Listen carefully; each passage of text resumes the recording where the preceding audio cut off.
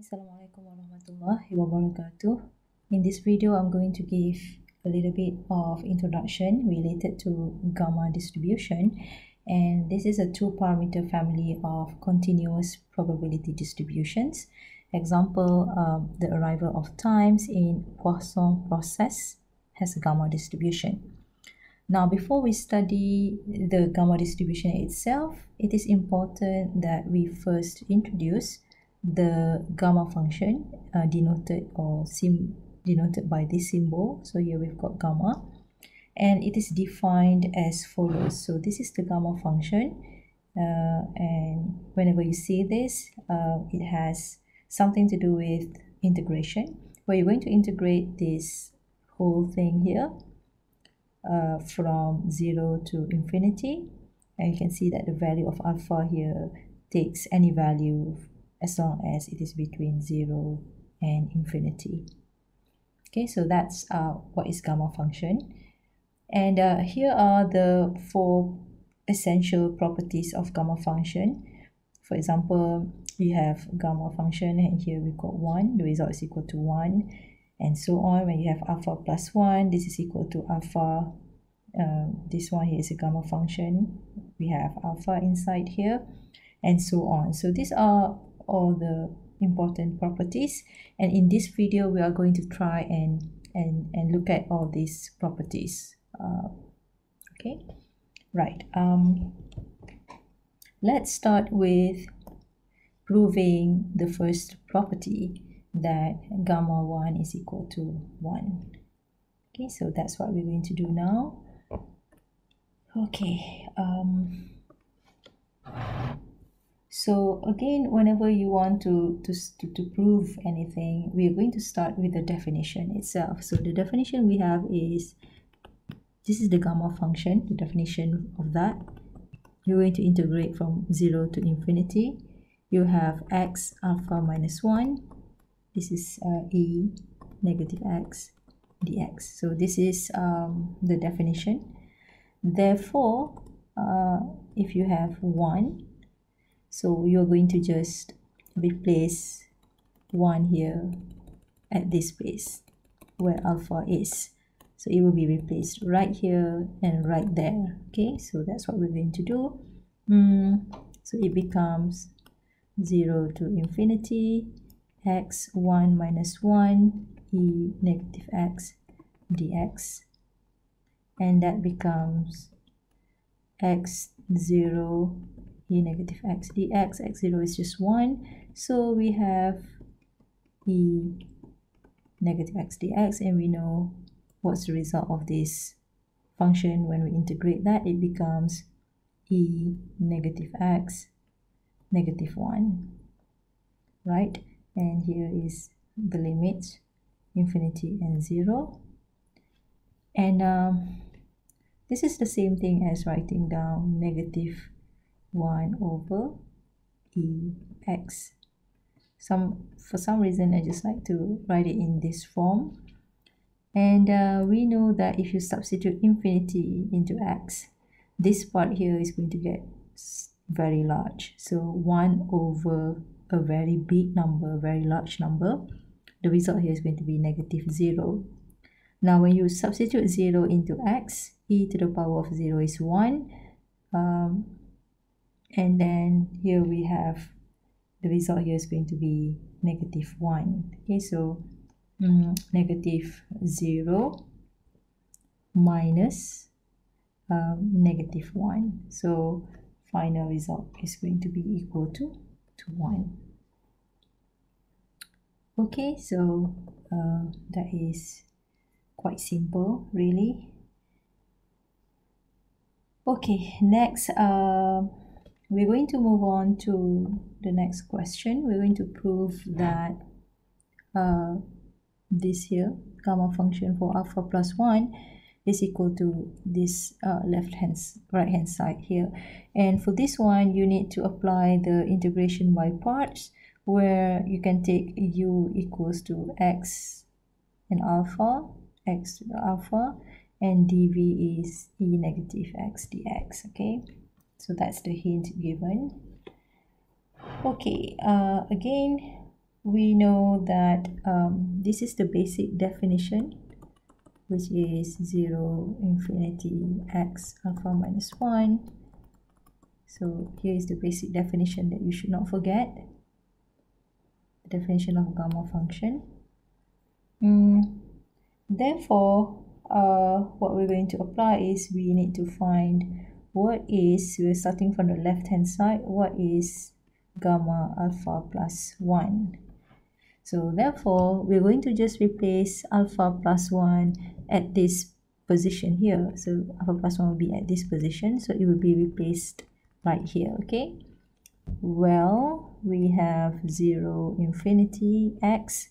So instead of alpha, we're going to write down the whole thing here, which is alpha plus 1 minus 1 e negative x dx. And so the result that we get here is just x alpha e negative x dx. Okay. So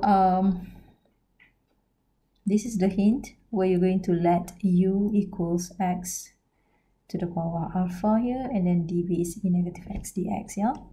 I'm just going to call this 1. So now we're going to let u becomes x alpha, therefore du dx is going to be equal to alpha x alpha minus 1. So you differentiate this one with respect to x. So this is the result that you will get, yes? And then we're going to let dv becomes e negative x dx. Therefore, if you integrate dv, this part also has to be integrated. And the result here is going to be v is equal to, if you integrate e negative x, it's going to be e negative x negative 1. So that's the result. Okay, and we're going to use this result and apply the formula, which is vu minus v du. So I'm sure you're familiar with this. This is something you learned in calculus 1. Okay, so next, that's what we're going to do. We're going to apply that one here. Okay, we're going to apply this. So therefore 1 becomes, okay, so we're going to apply that, and we have gamma alpha plus 1 is equal to, what is v? V is this guy, negative e negative x, u is x alpha, so that is v and u, and the limit is infinity and 0 for this guy, minus integrate v is negative e negative x, and what is du?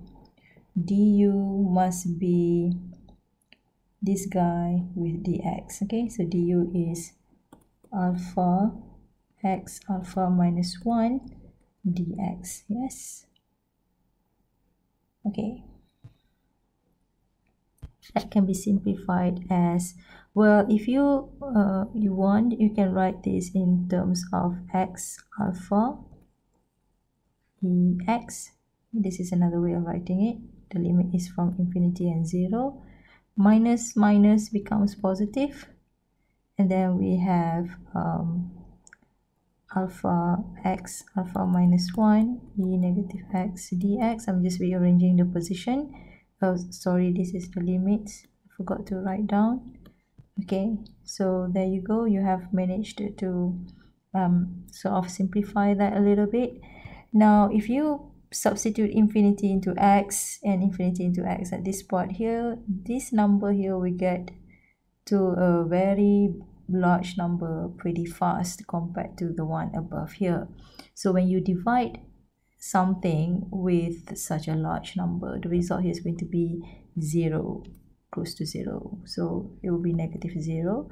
On the other hand, if you substitute 0 into x, this part here becomes 0. the bottom part here becomes 1. E0 is 1. So 0 divided with 1 is going to be 0. So negative, positive 0. So that's it. Okay. Well, next is we can see that alpha is a constant, and it doesn't depend on this whole thing. It doesn't depend on x, so we can take it out. So alpha can be taken out from the process. So plus alpha, infinity and 0, x alpha minus 1, e negative x dx. And so we can write down, now I hope you can see that this part here is the same thing as this one given by the definition of gamma function. So therefore our final result is this one is equal to alpha times gamma function alpha. Yeah, so that's it. You are able to prove that the result for this one is alpha gamma alpha. Okay, now let's move on to the next one. Using the results in example 6.6, which means this result here that we've got, this one, we're going to use this result. Determine this value, and this value, and finally derive the result for this guy here. So this is something related to property 3 of gamma function. Okay, so far what we've done is we have done this property, this one, and now we're going to look at the third one. We're going to try and get the result here, or to see how the result comes about. Okay. Right, we're going to start off with gamma alpha plus 2. Now gamma alpha plus 2, what is gamma alpha plus 2? But first of all, let's just rewrite what's the result in example 6.6. The result is this one. This is the result that we're going to use, which is gamma alpha plus 1 is equal to alpha gamma alpha. Yeah, so that's the result. Okay, now we're going to start looking at this part first. So gamma alpha plus 2 is the same thing if I write in terms of gamma alpha plus 1 plus 1, because the result here is alpha plus 2, right, which is the same thing as this one. Notice that I'm writing it in terms of similar form like what we have here. We have alpha plus 1, and right here I have something plus 1. And similar to the idea that we have seen before, if this is alpha plus 1, I can just substitute alpha plus 1 at this position, at alpha, and at this position. So I'm just going to substitute all alpha plus 1 at alpha position. So I can use this formula straight away. Yeah, so that's what I'm going to do. So I'm going to use this formula, and I'm just going to substitute alpha here with alpha plus 1. Okay, do you know what I'm doing? Well, this is the formula. Okay, so let me just try and rephrase my statement. Okay, so this is the formula. This in the box here is a formula that we need to use. Now let me just ask you, what is gamma y plus 1? So gamma y plus 1, if you apply this formula, we know that it should be y gamma y, right? Because you're just substituting alpha with y. I hope you can see that. Now what we have is alpha plus 1 plus 1. Here we've got alpha and plus 1. So therefore alpha plus 1 can be substituted into this alpha position, which is at this one, at this position, and at this position. Okay, so that's what I'm going to do. Here we have, therefore it becomes alpha plus 1, gamma alpha plus 1. Okay.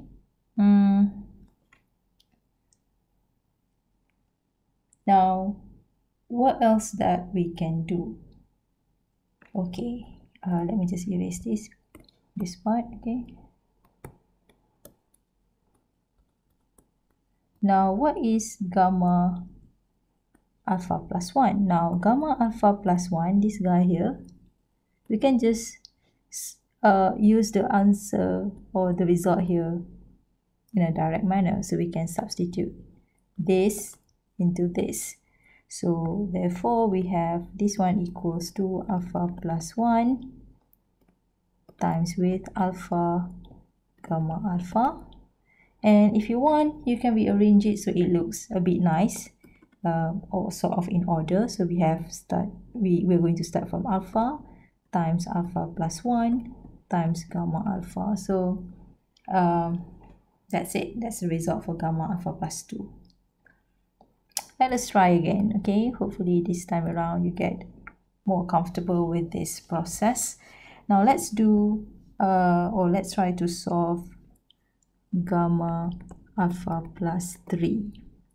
Now gamma alpha plus 3 can be written in terms of gamma alpha plus 2 plus 1. So notice that I'm keeping the plus 1 so that it looks similar to this plus 1. And here we have something. This one is alpha, but this is something else, where you can just substitute this into the position of alpha. Okay, similar to what I told you just now. What if I tell you find gamma x plus 1? What is this? So of course, if you see the pattern given here in the box, if gamma alpha plus 1 is equal to alpha gamma alpha, therefore gamma x plus 1 must be equal to x gamma x. It is as simple as that, right? So the same idea really. Here we've got alpha plus 2, and we're just going to substitute the whole thing here at this position. Okay, now what we have is, we have alpha plus 2, gamma alpha plus 2. That's what we have. Now what is this term here? This term here has already been obtained at this part. So this one here is gamma alpha plus 2. We're just going to use the result. I'm going to write down the result. This is alpha plus 1, gamma alpha. And we can make it nice by putting everything into order. So we can start with alpha times with alpha plus 1 times with alpha plus 2, gamma alpha. So that's it.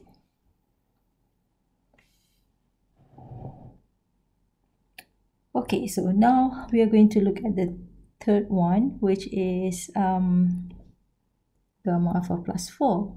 Okay, so gamma alpha plus 4 is the same thing as having gamma alpha plus 3 plus 1. So we can see that it has similar look. We have something plus 1. So here we've got alpha plus 1. So therefore this term here, we can just substitute right at this position, at this alpha position. Okay, so the result here is going to be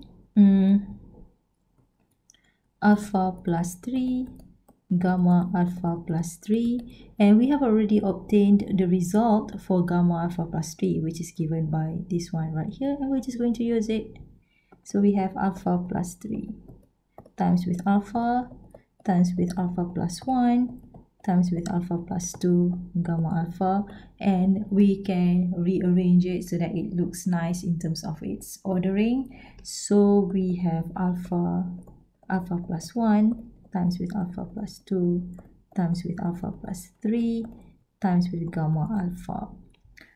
Therefore, based on this result here, I hope you can see the pattern. For example, if we have alpha plus 2 we're going to start from alpha and we're going to stop at 1. When you have 2, you stop at 1. And here when you have alpha plus 3, you're going to begin from alpha plus 1, and you're going to stop at alpha plus 2. When you have alpha plus 4, so you start from alpha, this one is plus 1, plus 2, and you stop at plus 3. Therefore, I'm sure you can come up with the formula for gamma alpha plus n. So it's going to have the same pattern, which is going to be equal to alpha times with alpha plus 1 times with alpha plus 2. It's going on, and it will stop at alpha plus n minus 1 because the value is less than n. You see, this is 2, so the value here is 1, less than 2, less by 1 number. This is 3, and this is up to 2. This is 4, this is 3. So therefore, if this is n, now we got to minus that with 1 number. So we stop at that, and we get here gamma alpha. And you will see that this result here is what is given in the third property, this one. So we are doing that, this one really, okay? Right, now let's look at the last example, which is related to property number 4. Find what is gamma 4 by using property 4. Okay, so what is property 4? Property 4 states that if you have gamma alpha, this is equal to alpha minus 1 factorial. If you're going to use property 4, so based on property 4, gamma 4 is equal to 4 minus 1 factorial, and this is equal to 3 factorial, and this is just 3 times 2 times 1, which is going to be equal to 6. Okay, now next try and find the answer using property 2. Okay, so if you want to use property 2, well, what is property 2? Property 2 states that gamma alpha plus 1 is equal to alpha gamma alpha, right? So here is alpha gamma alpha. Let us see that once again. Let's check it once again. Yes, this one. Okay. Okay, so now let us do that. So by using property 2, we can start with having gamma 4. This is the same thing as writing down gamma 3 plus 1, right? We were trying to have a similar look as this one, something plus 1. So here we have something plus 1, 3 plus 1. And based on that, we can just substitute 3 at this position. So we can substitute 3 at alpha position, 3, oops, sorry, oh god, and 3 here at this position. So what we have next is 3 times gamma 3. Okay, next I can just play along with what is gamma 3. So gamma 3 is equal to gamma 2 plus 1, right? 3 is equal to 2 plus 1. Therefore, again, I can just substitute 2 at this position. Okay, so I'm just using this fact right here. So we have 3 times 2 times gamma 2. Now, what is gamma 2? Gamma 2 is just 1 plus 1. Okay. And again, I'm just going to substitute 1 at this alpha position. So we have 3 times 2 times 1 gamma 1. And what is gamma 1? Gamma 1 is just 3 times 2 times 1 times 1. And this is the same thing as really 3 times 2 times 1, which is 3 factorial. And 3 factorial is the same thing as having 4 minus 1 factorial. So, so you end up getting the same result as what is shown right here. So 3 factorial is just equal to 6. Okay. Okay, I think that's enough playing with the idea of a gamma function, and I hope you are comfortable now with that idea. And we're going to see more of it in the next video when we talk about gamma distribution itself. Okay, that's all for now. Thank you very much for watching.